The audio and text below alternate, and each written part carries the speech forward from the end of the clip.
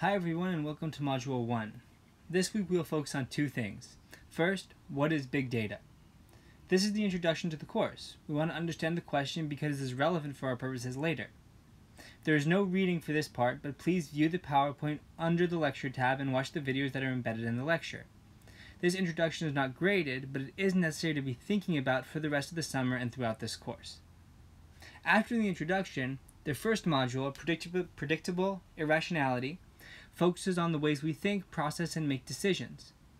What does this process look like? How does our thought process really operate? To do this, we focus on readings from the evolutionary psychology field and behavioral economics. Please do the readings and view the lecture, which also has videos embedded in it. Further, there is a test I would like you all to take. It is called the IAT test, or the Implicit Association Test. The instructions for the test are in the lecture PowerPoint. As always, if you have any questions, feel free to reach out. Don't forget, discussion posts are due at 11:59 p.m. on Thursday, and the assignment for this first module is due at 11:59 p.m. on Sunday.